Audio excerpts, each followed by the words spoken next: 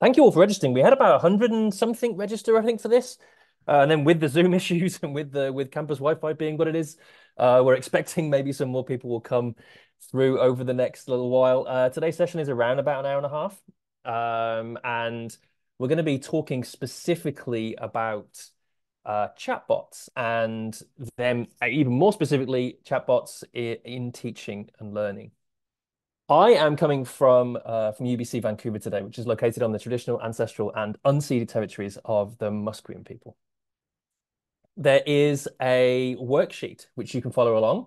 There is a QR code there, or hopefully someone can just pop this in the chat for me, and you can all follow along. I think we sent most people who received the reminder email. We sent you a link to a chatbot, which we have created specifically for this session on Poe. Hopefully, for those people that did receive the email too, we asked you to sign up for an account on poe.com.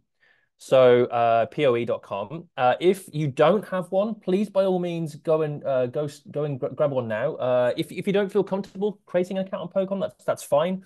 Later on today, we'll actually be putting you into breakout rooms with sort of 3 or 4 of you, and hopefully at least one of you will have an account on Poe.com by that point. So you can sort of carry along with the activity. So that's the worksheet for today. And we're going to jump straight in to talk essentially about definitions, because I don't know how some of you folks feel, but if you've been around the Gen AI space for the last sort of 12, 15 months, you'll have seen a lot of words and terms that seem really familiar. Like you've seen some of these words and you're like, well, why is my own language being co-opted? Why is now why is now something mean something else entirely different? What's happening? And it's actually why we wrote a glossary of terms on our website, which is proving fairly popular. And we've written, I think, 20 or so different terms, one of which is agents and one of which further down here is chatbots, both of which we'll actually be talking about today in detail. So I'm going to start with a definition because I think in this space at the moment, actually making sure we all know what we're talking about is actually really quite important. So the two specific things we're going to be talking about are chatbots or GenAI chatbots and agents. So a chatbot is probably something that you have used or at least seen many times over the last, at least in the last 12 months, but probably over the last number of years. We're going to be talking specifically today about Gen AI chatbots, which have only really become a thing since the advent of Gen AI around about 16 to 18 months ago. And then we're going to be talking about agents. So let's get on to what chatbots are to start with. Chatbots have existed since the 60s, which might sound a bit strange, considering they've only really been here for it's sort of at least front and center for the last 18 months. And the first one was called Eliza, who was made at MIT in 1966. And it was actually a psychotherapist scripted response bot. So what that means is the bot was looking for very specific phrases in something that that a user might type, and then would reply in a very scripted way based on those responses. And things evolved over the next sort of decade-ish through Parry and Jabberwocky and Dr. Spatzo and Alice. And they were all actually along the lines of mental health work. I don't really know what sort of drove that, but Parry and Jabberwocky and Dr. Spatzo were all basically focused on talking specifically about mental health. And I think it might be because some of the language used for these things is very prescriptive, as in it can be literally coded for with specific responses and specific things to look for, specific words at least to look for. And then again, as time went on, we're going through the 90s now and in the early aughts. We eventually got to sort of 2010 when Siri was developed by Apple. And it became the first widely adopted personal assistant, but it could use natural language both for receiving and for giving out. So it could actually understand natural language and it could respond in something that was at least pseudo-natural language. And if any of you have used Siri over the last 14 years, you'll probably be just as frustrated as you were 14 years ago with it. But we're told everything's going to be better later this year, so we'll see. And then a little bit later, so 7 years later, actually, in 2017, things changed. And we got to what I think is a seminal paper by folks at DeepMind, and the paper was titled "Attention is All You Need." And I think going forward in a few years' time, maybe I don't know, half a decade, I think this particular research paper will be, I genuinely believe, will be a turning point in terms of where we see not just chatbots, but I think where portions of society are going to change. And I think it actually comes from this paper. This paper changed everything when it comes to machine learning, and certainly when it comes to generative AI and chatbots. I highly encourage you to give it a read, actually. It's a remarkably readable paper for something that is so deep and so complex. It is well worth the read. So that is kind of the history of chatbots, but it doesn't really define them. What are chatbots? Chatbots really are where you, as a human, can type and you expect a response, a helpful, useful response. Normally, traditionally, actually, prior to 18 months ago, you would get a very fixed answer. So it would be looking for certain keywords that you would type in and you would get a very scripted response. Since the advent of generative AI, those responses have become more human-like. And that is the goal of generative AI, to create human-like content, whether it be text in the form of chatbots, or images, or video, or audio. But it's all something that is at least human-like in content. And generative AI has really helped both the understanding of natural language, as in natural language processing, in terms of being able to listen or understand. I'm using very much inverted commas when I say that, the words that you are using when you're asking questions or making statements, and then also in the responses. So you're able to have more deep, meaningful conversations with these chatbots now because of the deep-rooted, again, understanding of natural language. So that's what we're going to say as a chatbot. A chatbot is something that you can talk to. Normally via text, you can't there. Some of them you can actually speak to now audibly and get a response either in text or audio. But that's what we're going to define as a GenAI chatbot. It's going to be something that you can speak to in natural language and expect to receive a response in natural language. The primary difference between a chatbot that you'll have seen sort of over the last 10 years and something that is happening right now is underneath there is a large language model. Those large language models basically allow us to actually have a half decent understanding of the language itself, and it can interpret very specific phrases or parts of text and actually output real language that a human might use.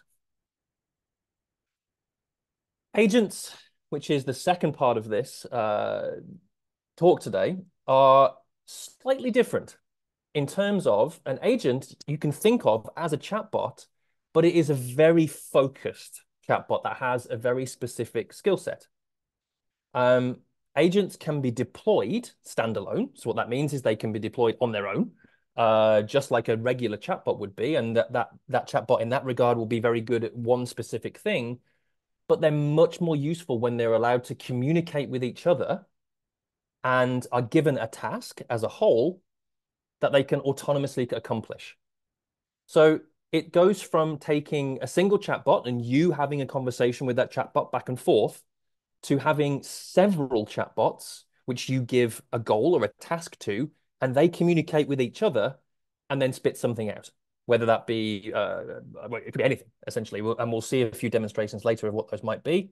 But it all happens autonomously without your input during the process, unless you want to, in which case you can actually have some input in the process. But you give it a task, and each one of those independent agents, which are given a specific goal, as in they are specifically good at one thing, they communicate with each other and produce something. Okay, great. So I'm back. And I just want to quickly introduce myself and then I'm going to jump in. So I'm Lucas Wright. I'm a senior educational consultant at the CTLT. And I've been working around generative AI for about the last year and a half.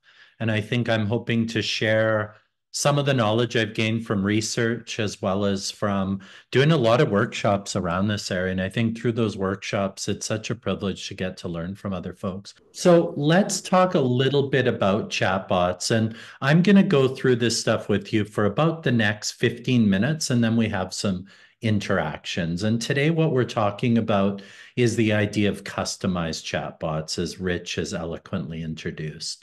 And so, in a few minutes, I'll share some examples of customized chatbots. But the idea of these chatbots that we can customize with our own data and with our own prompts right away offers some interesting opportunities.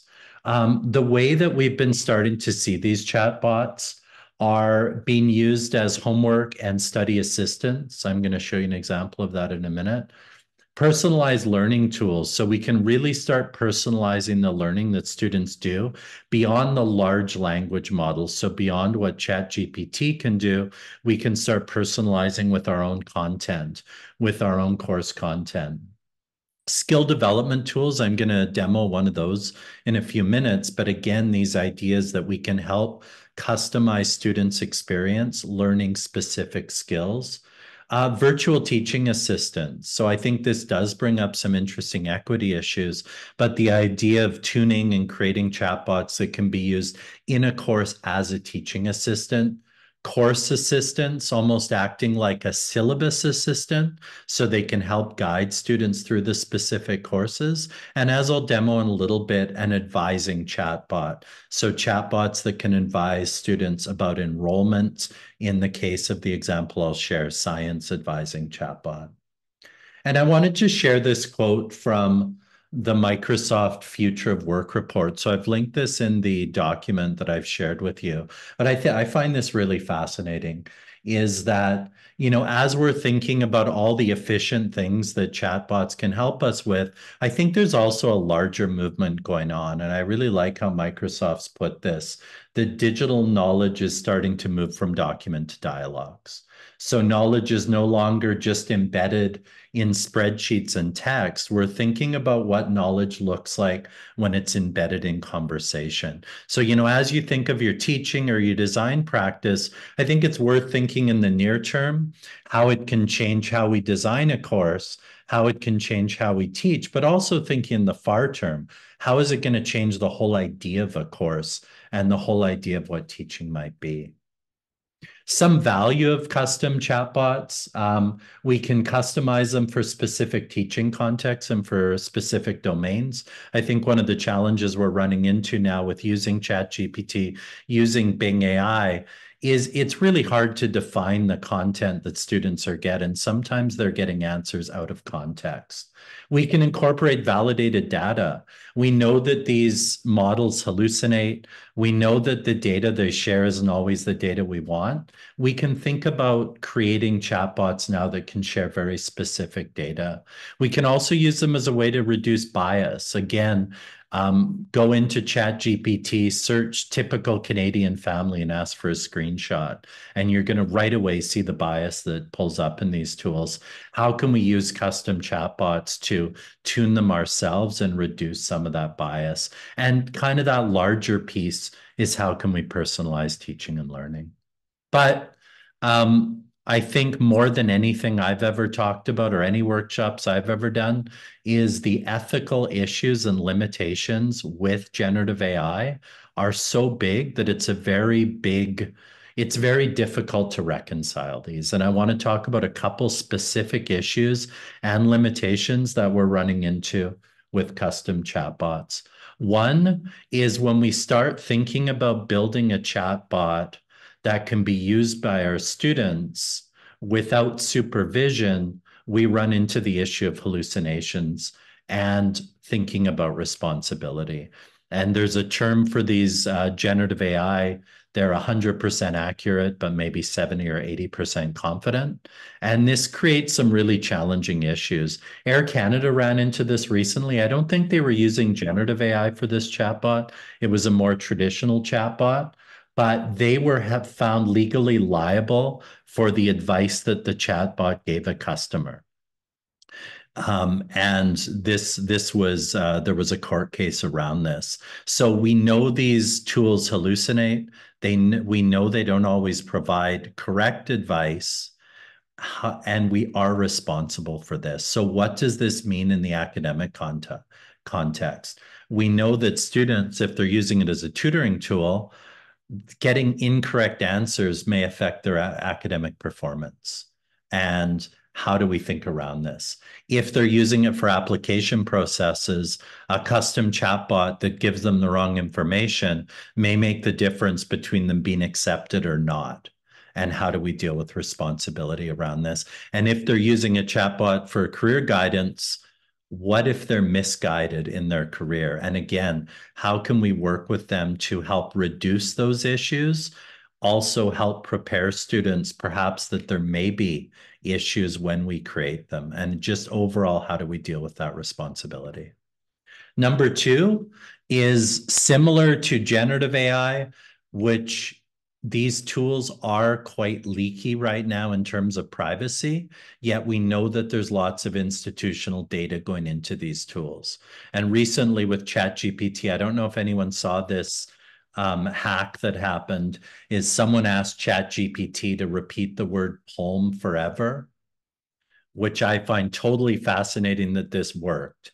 Instead of writing the word poem forever, it started releasing personal information from its database.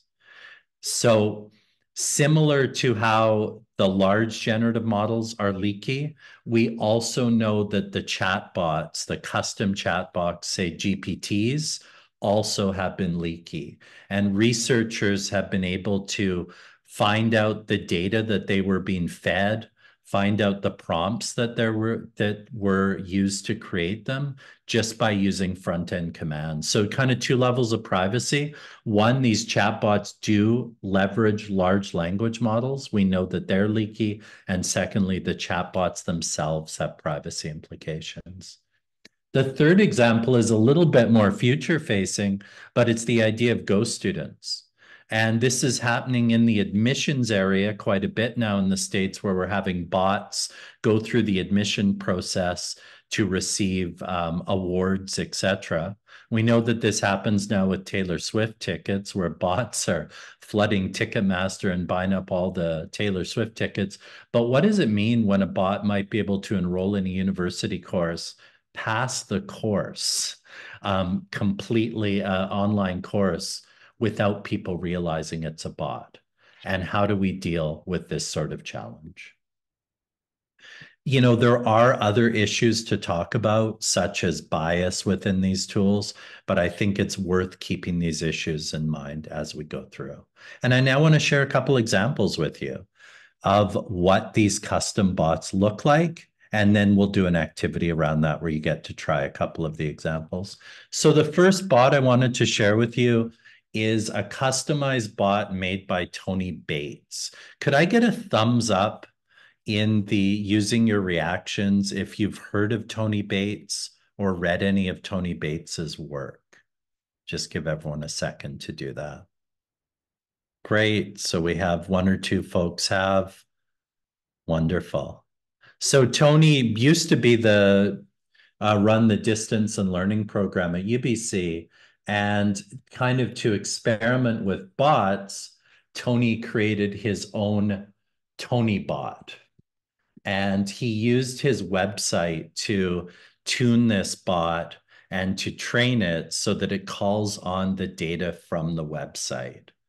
I think this is an example, I'll get you to play with it in a moment, of what these bots can be. So I'm just sharing the Tony bot, and I'm going to say, is it okay, or should a faculty member do course design with a team?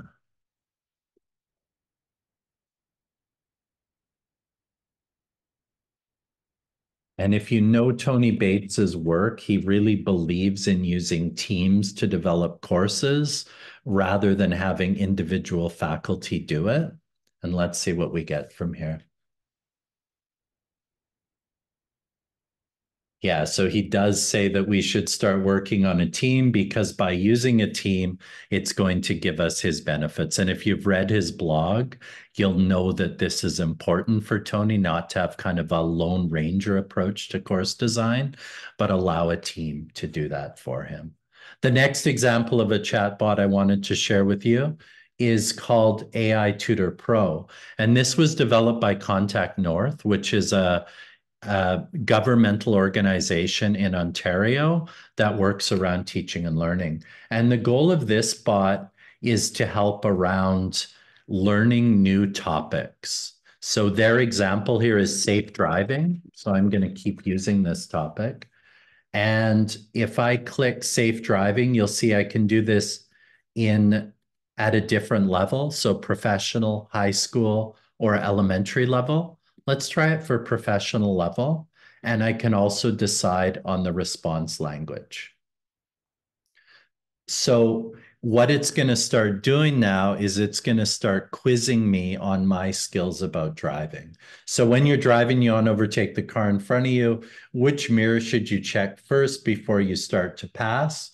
And what should you do after checking the mirror? I'm going to say side view. My side view mirror is broken right now, so I don't know if that applies, but let's give that a try. And it's going to give me an answer. So now we're getting into this idea of a custom bot that can be used for tutoring. And when we think of teaching and learning and education, if you have a chance to read Bloom's Six Sigma problem, which is a paper he wrote in the 1980s that compares classroom teaching to tutoring, we know that tutoring tends to be a more efficient way of learning. So, what does it mean to be able to create scalable tutoring bots that are customized to our particular situation? So, I'll give you a couple more examples and then I'll give you a chance to play with these bots as well. Um, the idea of a tutoring chatbot, I think this is one of the most powerful examples. Although we can use tools like ChatGPT for tutoring, it takes a fair bit of prompting. So by building a custom chatbot, we can have more specific answers. This screenshot is from Conmingo. It's not available in Canada yet, but it's available in the US. And what that is it's a Khan Academy tutor that allows students to get tutoring on different math subjects as well. It's been customized, I think, using ChatGPT in the back end, but it allows for a tutoring experience. The second example I wanted to share with you is out of Stanford.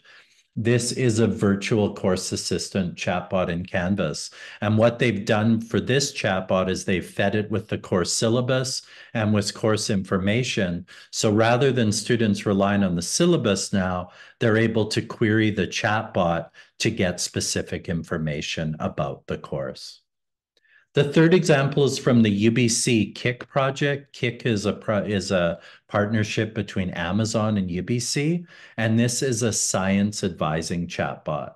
And if you take a look at the screen here, you'll see that it's been trained with specific data around the science program at UBC. And students are able to get information about specializations, about programs, and about approaches by querying the bot. And what's interesting about this bot is it's dealt with privacy quite a bit by using the Amazon cloud. So we're not sharing it into ChatGPT, etc. And it's also been specifically trained with data in this area rather than giving generic answers. So that's a couple examples. And what I'd like you to do now is if you can go to the worksheet and take a look at activity one called Try a Chatbot. I've put a link to the Tony Bates chatbot. Ask the Tony chatbot about anything about online learning. You might even ask some personal information about Tony, see what happens. And also try the AI tutor chatbot just to get a feeling for it. So I'm going to give you about 4 minutes to give those chatbots a try. And once you do that, I'd like folks to share what this could mean for teaching, what it could mean for course design. And what I want to look at now with you is GPTs. And GPTs are a type of custom bot that we can create using ChatGPT. I think one of the challenges here, and I didn't talk about this before, is it does start bringing equity issues into play because GPTs are a pay to play. I pay 20 Canadian a month, or sorry, 20 American a month to use them. Um, and so not all of our students will have access to them. They're also not open, so I can't just share a GPT with you so that you can use it. So I'll demo a couple of these, and then we're going to move on to the Poe platform and then have you use that to develop a bot. So GPTs are custom versions of ChatGPT and DALL-E that use the large language model that OpenAI created, but you can also customize the prompts that they're created with, as well as add documents or websites to them so that they can use that information in their responses. So I'm going to demo a couple of them. A couple I wanted to highlight for you. One is TutorMe, which is created by the Khan Academy again. And it's kind of a mini version of Conmingo, which has been set up for tutoring.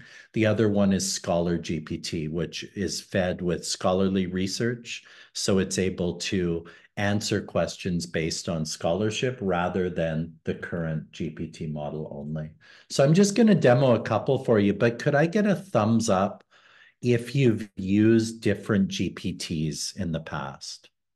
Let me just kind of get a show of thumbs here.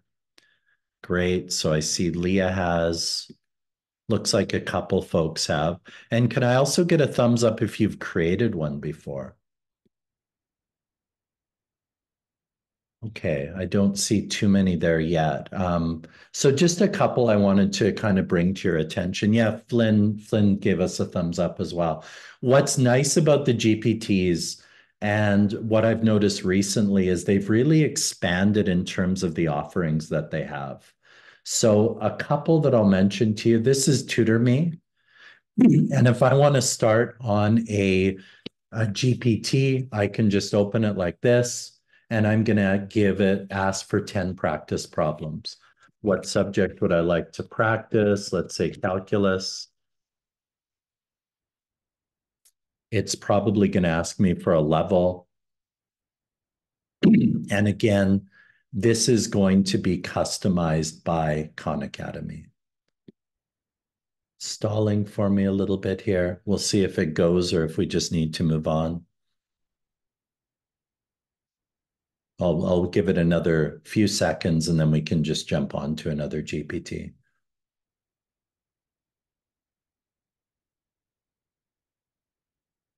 All right, let's just keep going on to other ones here now. That didn't seem to work for us. 1 moment. Great.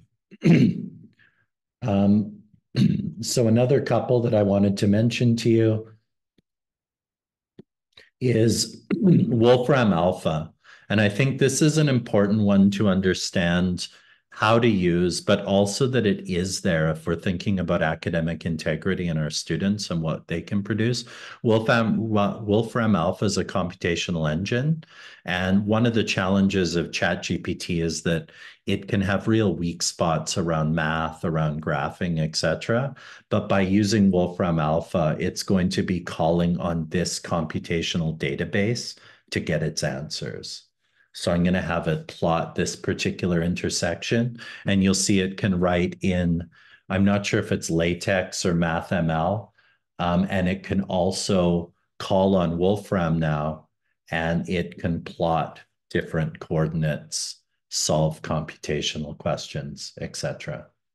So now it's going to create a plot for me, and I can link to that on Wolfram. So again, these GPTs allow it to have much more complex functionality that link to other tools. Just to demo another one, I wanted to create one. I made this one just for fun, thinking about what a GPT would mean if it was just for an individual assignment. So this is an urban design tutor, and I'll say, tell me about a complete street. And I prompted this chatbot to think about Vancouver approaches to urban design, especially ones talked about by Larry Beasley, who was the city planner for Vancouver. And we'll see if that's going to work for us today. So now it's going to tell me about a complete street, and it's going to tell me what it looks like. It's going to ask me a question because I actually had that within the prompt. So again, GPTs can be customized based on data. They can also be customized based on prompts. The next thing I want to move on to is to Poe. And I want to move on to this to start setting us up for our next activity where you are going to be able to create a chatbot. So the Poe platform is a little bit more of an open platform that allows you to create chatbots that anyone can access as long as they've logged into Poe. So it's not a pay to play. They can just log into Poe and use these. And I'll just demo a couple that I created, and then I'll kind of show you the back end of these. So the first one that I designed was called a course design bot. And the prompt that I used for this called on the research of D. Fink to create backward design tables, as well as called on learning objectives. I've also asked it to start by asking me what the course topic is. So I'm going to say Introduction Biology.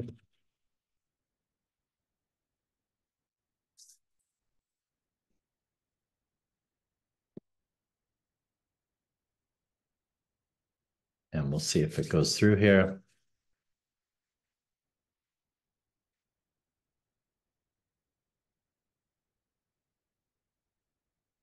Let's try that one more time. I'm having some bad luck. Let's try my learning support bot. So I'm a learning strategy tutor. Ask me or tell me about an issue or challenge you're having with your studying or learning, and I will advise you how to improve. I'm going to say concentration. And I've asked it now to ask me questions one at a time. What are your challenges? I'm going to say staying focused. And after I answer this, it should give me some research-based strategies around staying focused. So again, I'll show you in a second what this looks like in the back end, but the goal of this bot was to provide some specific information about learning support. And let me just show you the prompt for this bot. And this is going to show you how to build them in a second. So you'll see the handle for the bot is a learning support bot. The base bot with Poe, what's really interesting about Poe is you can choose different base bots. So I've chose ChatGPT for this one, but I could have chose Claude. I could have chose Gemini for this one, Llama, Stable Diffusion, image generators, etc. So I can choose one base bot. Then I can generate a prompt for this bot. And when you're thinking about creating these bots, it's a good chance to work on your prompting skills. So for this bot, for my prompt, I said, you are a learning support expert at the University of British Columbia.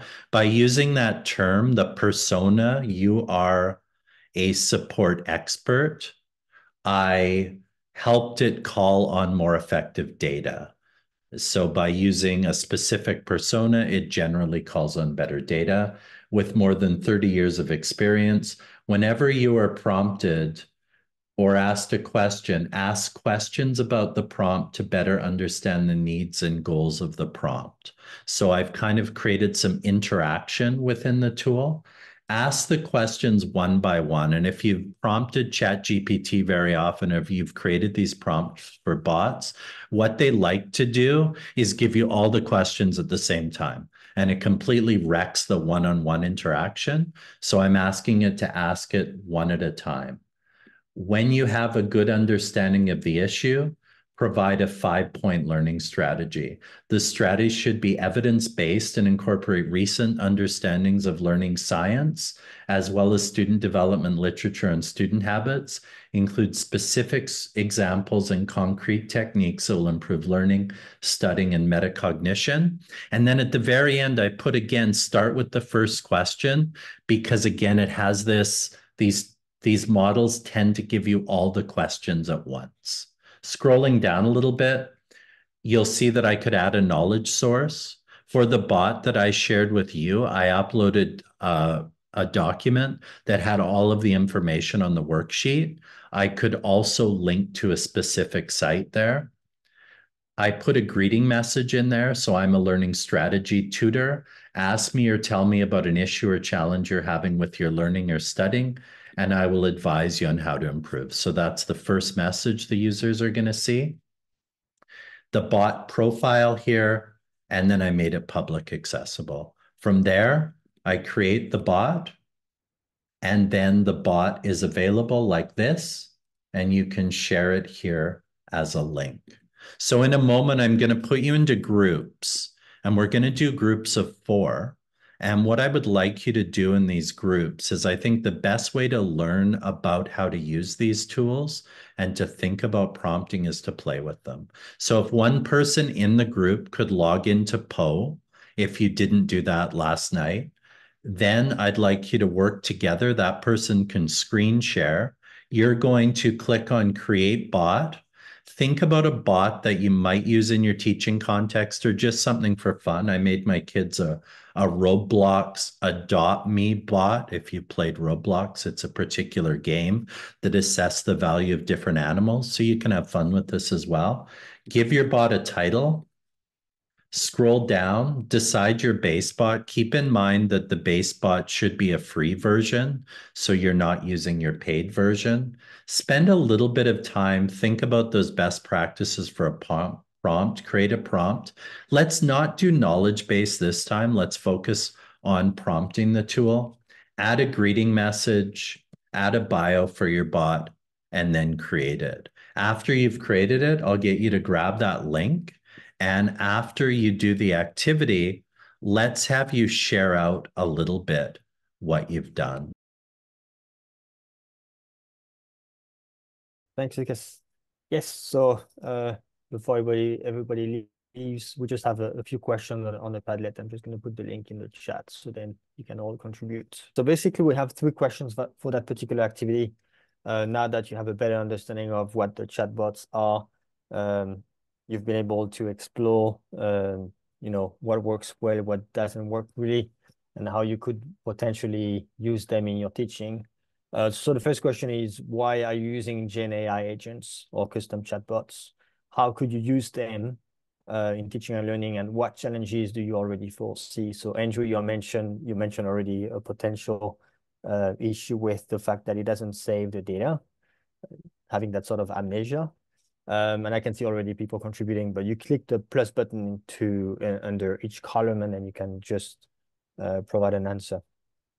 And if anybody wants to share, I know we have 2 minutes left, but more than happy to have anybody mute themselves and just talk about what they just shared. But for those already contributing, thank you so much.